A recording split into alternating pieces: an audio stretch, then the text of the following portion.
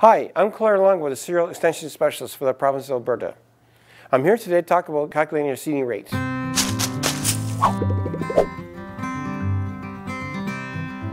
It's important to calculate your seeding rate because today we're trying to push those plants to the maximum. We want to reduce the number of tillers and we want to make it as accurate as possible. So if you use the bushel weight, you can be off by 30%. So 30% seeding rate is not acceptable today. So you have to be as accurate as possible, and that involves using the calculator. The components of calculating a seeding rate are very simple. You usually get them both from where you buy your seed. And that's your percent germ and your 1,000 kernel weight.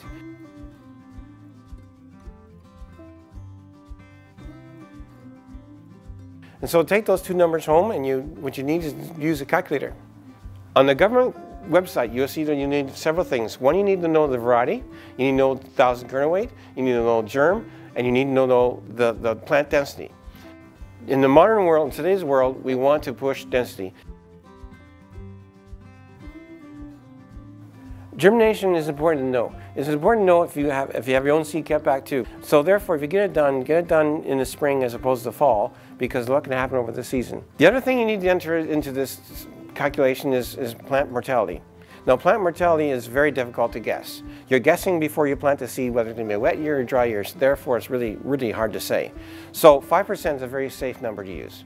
And the other thing you need is row spacing. Row spacing is very important.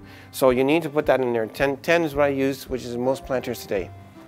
There are two factors in this calculation you don't necessarily need to answer. One is the acres that you're going to plant, and two is the price of the seed. So once you put in all your numbers, go ahead and calculate.